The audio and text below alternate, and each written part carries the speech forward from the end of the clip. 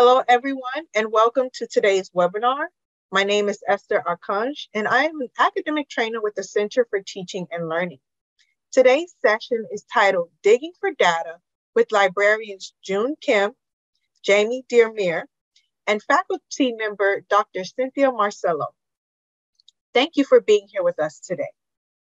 Just a reminder, I am recording the webinar and the video will be posted on the CTL LibGuides page and the CTL YouTube page within 24 hours. If you have questions throughout today's session, please use the Q&A for a conversation and use the chat feature located at the bottom of the Zoom window. With that, I would like to turn it over to Jamie Dearmere. Hi, everyone, and thank you for attending our presentation today.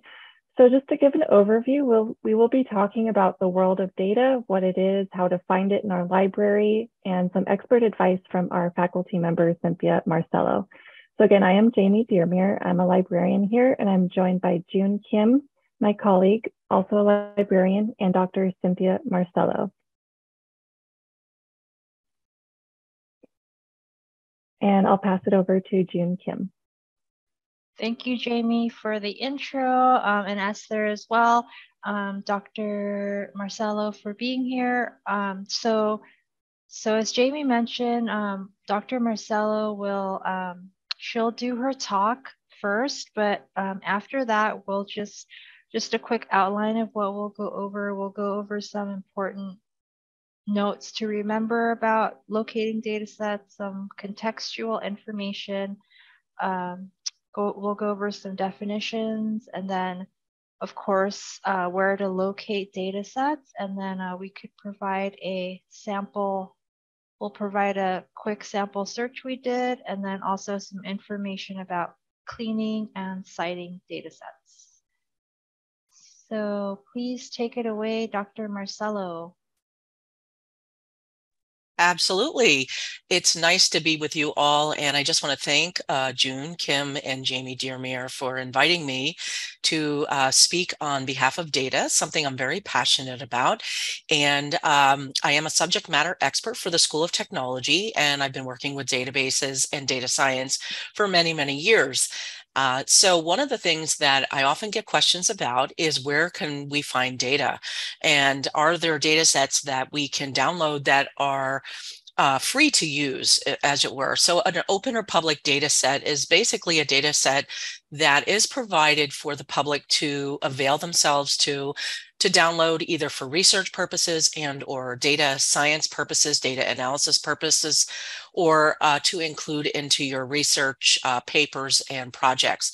So there are a plethora of data sets out there, and in the presentation, we will show some of those websites. So I highly recommend that you maybe bookmark those, and the library has a lot of those cataloged as well in LibGuides. Another thing that's important is thinking of searching outside of the library environment using tools like Google Scholar or Interlibrary Loan to find out what data is out there, either in different repositories, but that are shared in a corroborative way. So perhaps it's other researchers that have posted their data, their findings on different websites, and maybe they are cataloged in a different setting outside of the library. Letting your colleagues know about those resources is also very useful, and also sharing those with the librarians as well, so that those could be added in. Kaggle is another great website that a lot of data scientists use, a lot of students learning how to work with data. Kaggle is, Kaggle.com is a very collaborative space where people engage in data science projects and focus on different types of machine learning and very specific data science projects that are sometimes for the purposes of competition and sometimes just for the purposes of learning. So for example, one of the reasons I recommend students go to Kaggle is how do we organize data about a specific topic, right? And what does it mean to analyze that data in a specific way? So Kaggle is a great resource. And then another source is Mockaroo. So Mockaroo is a website that you can join for free, or you could use the paid version. And that allows you to actually create data sets that you can utilize either for testing purposes, to test different scenarios, or you can bring in data that you have downloaded from other sources and create a relational data set out of that. So Mockaroo allows you to clean your data. It allows you to analyze the data by looking at it in a tabular form or related form. So I highly recommend that, data set. We'll call it a data munging website where you can actually just store your data sets, share them with others, provide links to those data sets as well. So that's a site I highly recommend. All right. Just important to keep in mind that the precise data set that you might be looking for may not exist. It may not have ever been collected.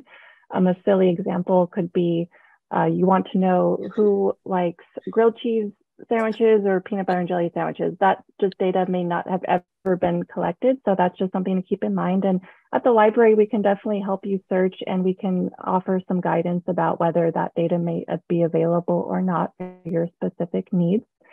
In other cases, it might be held privately by a private organization and not available to the public. Sometimes we do recommend contacting that organization, but still they might not be willing to release that. So it's just good to be flexible and consider alternate measures to support your research. It's also good to keep in mind data set versus statistics and which one to use in what situation. And June can talk a bit more about that next.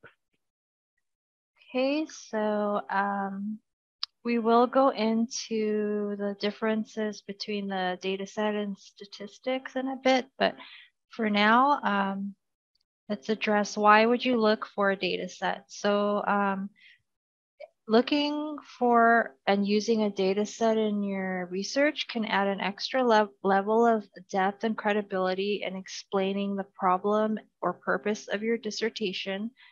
It allows you to examine past trends on your topic and extrapolate into the future, and it provides relevance with aligning with your research goal. So why are data sets so hard to find?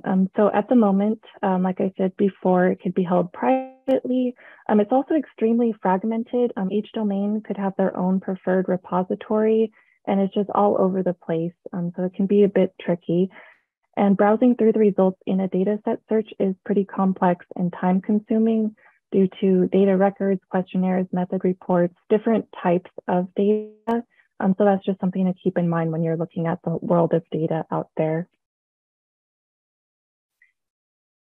Okay, so what is a data set? So a data set is simply put a collection of data, and it's you can also think of it as precise record keeping about observations. There's data sets that only have one variable and others that have multiple variables. The difference between a data set and a statistic or interpreted data is that so data sets usually refer to raw data, so it has not been manipulated. In other words, you can use the same data set for different purposes, whereas statistics usually mean that it's already been interpreted. All right, so here's an example of raw data versus interpreted data. So here on the left-hand side, you will see raw data. It's just numbers, figures, text. It requires interpreting. And then on the left-hand side, or on the right-hand side, they made it really pretty. They did a graph here of it's the number of unique words used within artists' lyrics. And so they've added the little bobbleheads there, and and they made it pretty. And that's what you might see in a database like Statista. So they make it with graphs and charts. So that's interpreted versus a raw data set like you might find on, say, Google Datasets or Kaggle, something like that.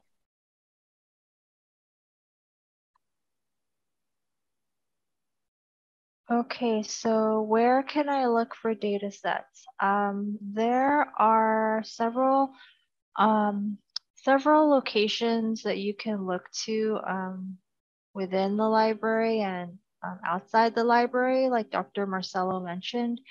And this is just an overview, but so you can use Sage Datasets, which is a database that is included in our library. You can use it to practice using data sets, and you can also, it does have a smaller collection of data sets that you can browse, and they're very organized within this database. You can also look for data sets using Google Dataset Search, and we can go into that a little bit later, but Google Dataset Search is, personally, it's been the best option when I'm searching, only because I'm not familiar with all the individual subject-specific repositories out there. So what Google Dataset Search does is it searches any data set that's been published across just every platform.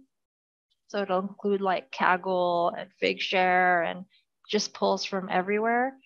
And then regular Google, you can also try regular Google using dataset as a keyword, just to see if you might catch anything that hasn't been included in the repositories. Also, looking in the, searching the Roadrunner database might get you some dataset results. Basically, you would be searching within the journal articles to see if the author has used a data set that you can use. Often you'll have to contact the author to request it, however.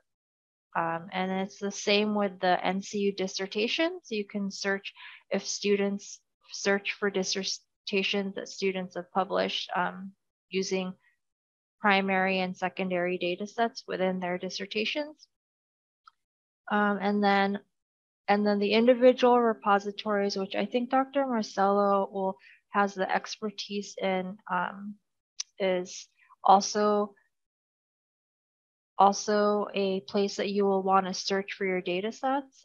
So these will be like, well, they're not always subject specific. They can be general repositories with multiple subjects. But yeah, you can, they're each their unique individual platform that you would go to search for the data sets. These, I think we were going to ask Dr. Marcello if she could talk about. Absolutely, absolutely. So as June said, a lot of times, depending on the domain of interest, you may choose to utilize specific repositories that focus on different subject areas. And so, for example, in the sciences, if you go to nature.com and you were to search nature.com, naturally, you're going to find a lot of biodiversity type data sets. You're going to find a lot of data sets that involve animal research and or plants or fauna, flora, and things of that nature. Anything that you can envision in nature, right? And including weather-related data. So sometimes there's an overlap there. So if you know what domain of interest that you are focusing on, maybe for your research or what have you, you want to think about repositories that align with your interest area. So if it's about, geological or soil or what have you, you want to search, enhance your search string in Google or whatever tool you're using to include the domain area plus the repository, dataset repository lingo, if you will, and that will help you identify some of those. Observable.com.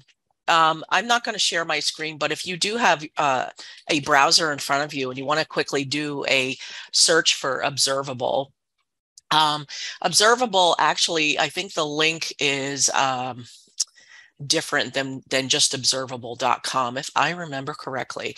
Let me bring it up here. It's probably one that I'm not remembering, and it isn't. So is it okay, June, if I paste it in the chat for folks? Oh, Yeah, wonderful. of course. Okay, awesome. Okay, so it's a long URL, and of course, I would have never remembered it. So it's observablehq.com. And if you go to that particular link, you will note that there is a ton of curated data sets. So the data curation process are basically a collaborative process by which a group of researchers and or colleagues get together and they curate data for the purposes of sharing with others. So when you see the word curated, it's really about the passion of, sharing that information. So on the Observable HQ website, you'll see real data sets designed for the ease of use, meaning they've done a lot of the cleaning, they've done a lot of the normalizing the data, as it were, and putting it in formats like Excel, or using an API if you want to use an application to pull that data in, or simply some CSV files. So they provide it in a format that's very commonly desired into different types of software. But you'll notice on the Observable website, it's a whole plethora of topics, right? It goes from sales data to bats in caves. Okay, it's this whole continuum. So the purpose of that website is it's a repository curation network, and it's basically the topics are all over the place. So in your Google search, if you get really savvy at that, you would pull this data set from, or a data set from this website, because of your ability to search for those search strings. Okay, so one of the key things is knowing what domain of interest am I focused on? Is it more than one domain? And how do I form that search when I'm doing that search for the repository? The Opportunity Project is another one that it is actually opportunity.census.gov.data. I'm going to share it in the chat here. It's so much easier to share it. And when you go to that website, it's really about census data. However, census data, we tend to look at it as, demographic type data. And what they've done is they've expanded these data sets to include things like spending on, the pandemic, or climate climate concerns, data sets that focus on, topics that people are very interested in, sea level rise, or risk preparedness in different geographical locations. So again, you can see it's very niche and very eclectic, or the natural environment. They have data sets about pollution and agriculture and things of that nature. So this is where the census has expanded their offerings to include things that society deems important, right? And impacts us all. So that's another really good one. The Europeana website, now this is also a very interesting repository. Again, you can see these are all over the place. They're all over the board. And that's because when you're digging for data, it's like an archaeological dig. You're literally spending time looking for those things that you're interested in. So if they seem like they're all over the place, they are. All right, so now I'm going to, I did just paste that link. Hopefully that comes up. Let's see here. I'm having a little trouble getting to the website. I don't know if maybe their website is down. It's possible. It is in Australia, or not in Australia, I'm sorry, in Europe. And sometimes because of internet connectivity, the website might be down. So that one does not seem to be functioning. So we'll go to another one. Now, this next one I am super, super excited about, because it's about data curation. So I just pasted that link in. Now, data curation is about finding the data sets that you are wanting to share with others or collaborate on as a group. So websites like this are about reusing data in a responsible way, but also in a way that helps the global good, right? You'll see a lot of these types of websites. So academic institutions participate, and you'll notice there's a link at the top called datasets and data curated by DCN, meaning the data curation network. These folks have gotten together as a group of colleagues and aggregated data based on research studies that they all have been participating in. So for example, you'll see things about Atlantis ship data, or you'll see things like density of zebra mussels. You know, how eclectic is that? But let's say that's your research area, right? Now you have access to quality data, but you also, okay, you cannot see the links. I've posted them in the chat. Are you able to click on those links in the chat? I see Hopefully. the problem. Dr. Marcello, you have to press everyone. So currently links, maybe I can go in. Oh, you know what? You are correct. And I apologize. Unfortunately, I do not have everyone in my list. So maybe somebody could pass those along. Yeah. So I apologize. Yeah. I may be able to, and I can see the list of what the comments in the chat. So I can get out to everyone. Okay. Okay. Thank you so much. I would have never known that. So thank you for letting us know. Excellent. Did you want to share your screen, Dr. I can Marcello? do that. Absolutely. Absolutely. Let me go ahead and do that. That would be super. Okay. Yeah. All right. Here we go. So I'm going to share this one. Now, what I was referring to earlier is under datasets and data curated by DCN. A lot of these websites you can see are superbly eclectic and niche, right? So you'll see that the topics are all over the place. They are highly scientific in this case, right? So let's say you were looking at, your research was looking at some of these topics, all right? Some of them are not topics that maybe you or I might be interested in, but that's not to say that others are not. So here's an example, harbor porpoise responses. And this is actually a study of porpoise behavior to some of the noise that they experience in the water based on ships and things of that nature.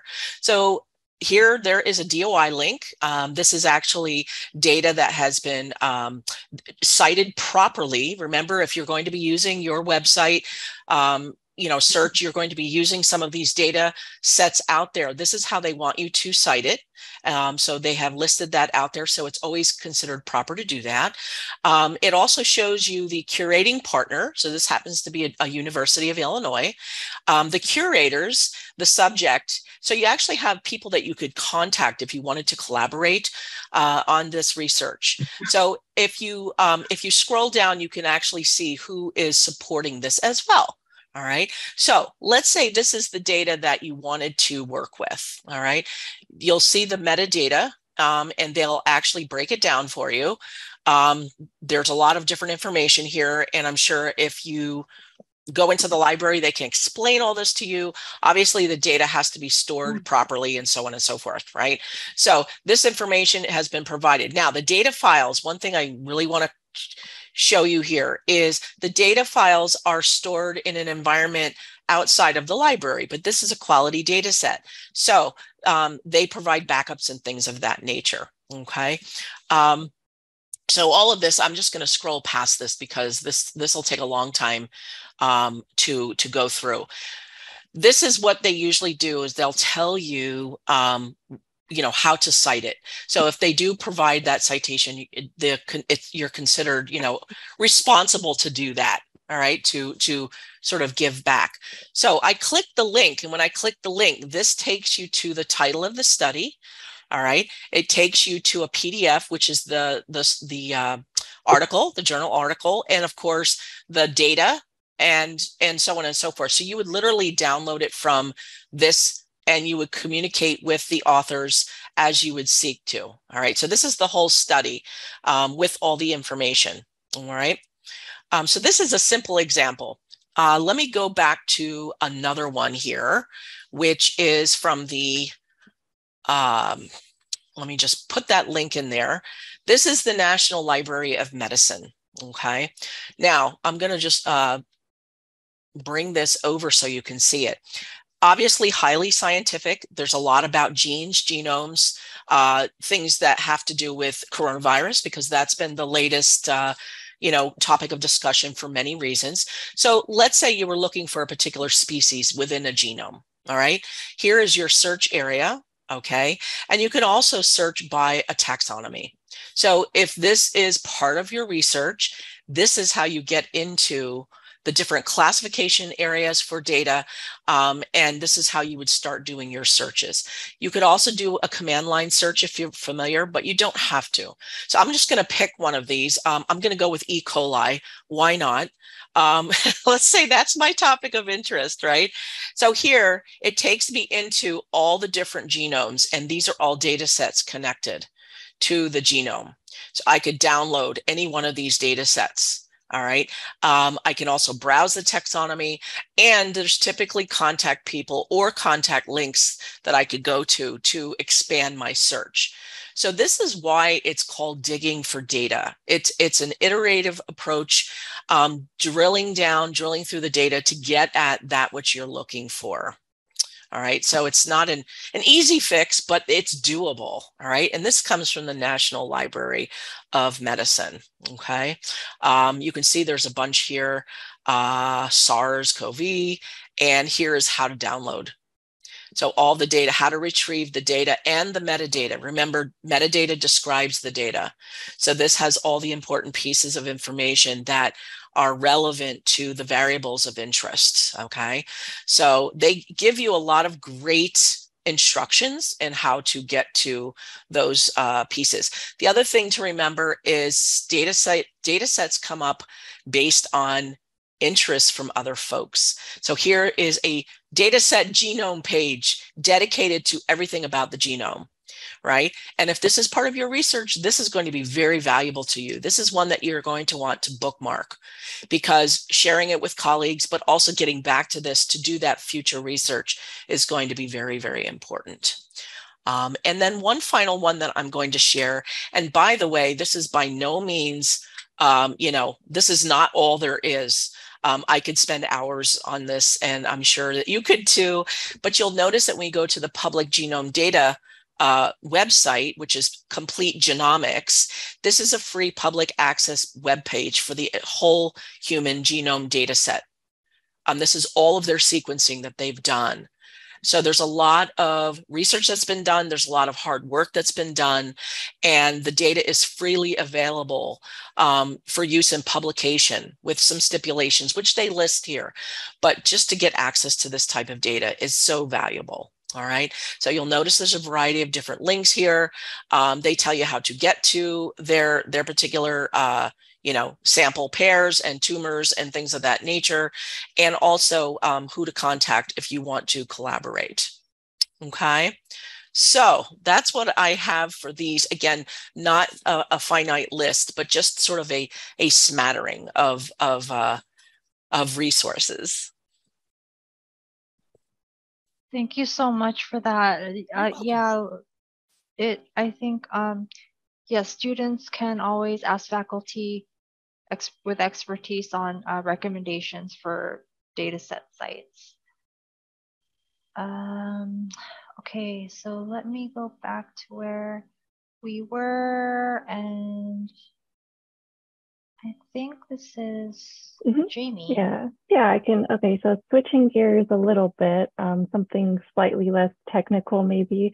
But we have gotten this question before at the library. So for nursing retention or turnover. So just an example of what we have provided for a student in this particular situation. So Google, it's okay to use Google as your first resort. However, just make sure that you're using reputable sources. .edu and .gov are the best. As it says here on the right-hand side, data.gov is a really good one, but they might not have what you're looking for. Google Dataset, we found some success with that one. So typing in Google Datasets, we did find one on Statista, which is a database that we subscribe to as well. So it pulled the nursing turnover rate in 2020, as well as from 2016 to 2020. And it had another source from the University of Melbourne for retaining early career registered nurses. So Google Dataset in this situation turned out to be the best the best results. But some other repositories you can go to, we didn't find any success with Figshare. Bureau of Labor Statistics is usually very general. It does require some sifting and possible relevant or irrelevant results, but mainly employment percentages on that site. But that's just a process of what we would go through at the library to help you get data. So we would go through our library, Google Dataset, and then check out some individual repositories, as well as maybe some health administration websites, .gov especially. Right, June? Thank you. We can show you where to access our library guide on datasets as well. There's a listing of many dataset websites, repositories there. I'll put it in the link. But in terms of, so another question that comes along with locating and using datasets are messy data sets. So sometimes students find data sets, but they haven't been cleaned. We have a couple of tools that we suggest that you can use to clean them. There's OpenRefine at openrefine.org. And we also, as we mentioned earlier, we have Sage Datasets, the Sage Datasets database as part of the library. That database includes the SPSS tool, and the Academic Success Center can assist you with using SPSS.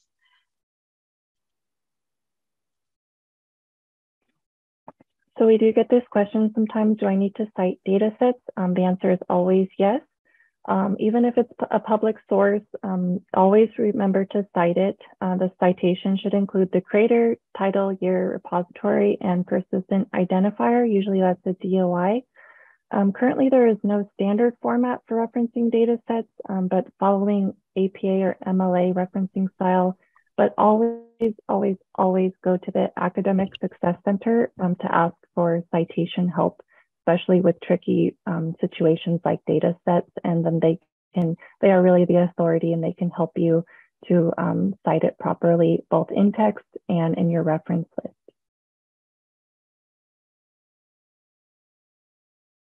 So that wraps it up for our dataset presentation. And you can feel free to contact us at a later time if you have other questions.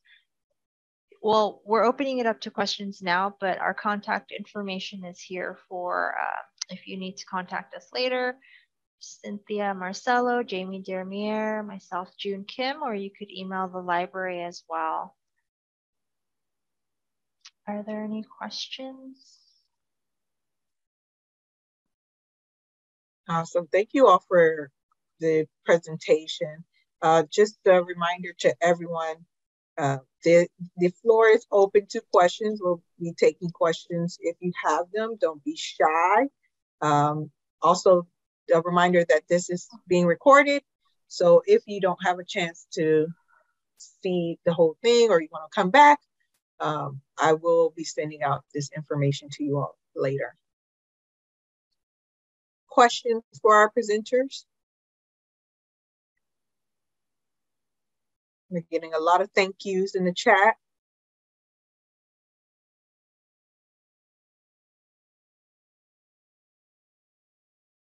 I'll just stop the share to grab the link to put in the chat for our LIP guide. Okay. And the links that Dr. Marcello put in earlier, I was able to go back and relink them in the chat. So you all should have access to those as well. Thank and you. Then I'll go back and email them to you again, just for fun. Thank you so much. Thank you. Link to our. We'll wait for June to send those links. All right. So in addition, I definitely want you all to, they did mention some other additional resources that will be helpful to you, making sure you utilize the resources that are available to you. Like the library, you all have the library chat as well. Am I correct on that? There's also, she mentioned the Academic Success Center that can also give you additional help. I will be linking those links to those sites in the email that I send you all later on. All right. Well, if we don't have any more questions, June, Jamie, Dr. Marcello, would you like to add anything in terms of closing? I would like to add something really quick. Be persistent in your search and assume that the data exists. Don't assume the inverse. And if the data, you find it, assume that it is not necessarily clean and that you may need to work with it, pre-process it before you can use it. But stay true to your search and don't give up. And the library is a great resource to help you. That was my fault earlier. Okay. Let's see what I happened think there. I did the same. I might have done the same thing. Let me try to resend. Okay. Mine is there. Oh yeah, I did the same thing. Okay, let me try again. So we're getting more links in there for you all, folks. And I'll try and see if I can take this from the chat as well and add it to the email. So just in case you missed it, you'll get it later. Thank you. All right. Got all our links in there. All right. Anything else to add before closing? All right. So thank you all for joining us today. Thank you, June, Kim, Jamie, Jamir, and Dr. Cynthia Marcello for taking the time to present. And thank you to the attendees for joining. I hope the information you gained today was informative. As a reminder, the recording will be posted to the CTL LibGuides page as well as our CTL YouTube page within 24 hours. Have a good one, and thank you for coming. Thank you. Thank you. Thank you.